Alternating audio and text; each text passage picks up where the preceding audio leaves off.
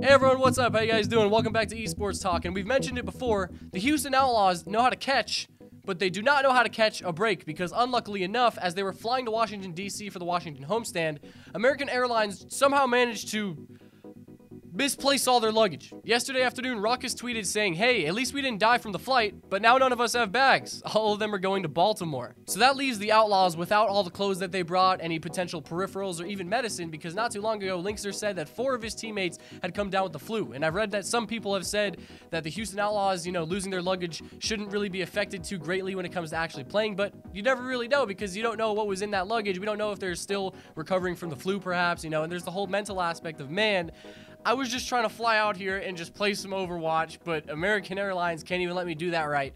The Houston Outlaws are just unlucky. And of course, Baltimore isn't that far from DC, so you would think that maybe they could actually just recover their luggage in time, but the answer to that is pretty unclear because it's an airline. They've got their own regulations and their own procedures that they got to follow, return policies and stuff like that. And it also wasn't really revealed to us if there were more people that lost their luggage, so American Airlines could potentially be trying to send out a bunch of their luggage to whoever's missing it.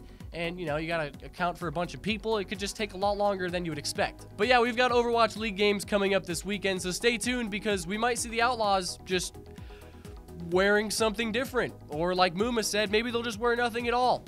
No clothes gang. And coming at you right now is our second story we're discussing today, that being the story of Stellar, as he has joined Talon Esports as a DPS player. And yes, this is the same Stellar who was with the Boston Uprising and the Toronto Defiant, who is now making his way onto a contenders team. Stellar's a great DPS player, and him joining Talon kind of places him on a team that was already looking pretty solid after the roster changes they made last month, where they lost 3 of their players to the Eternal Academy.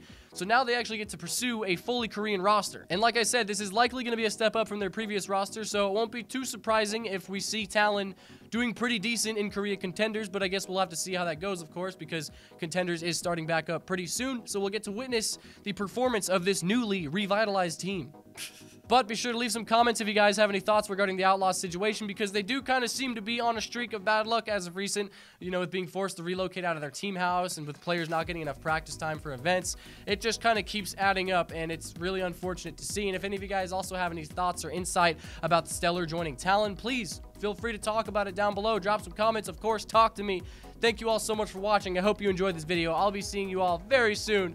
So I hope you guys all have a wonderful day. I'll see you guys next time. Happy Friday, by the way. Yes. Bye-bye.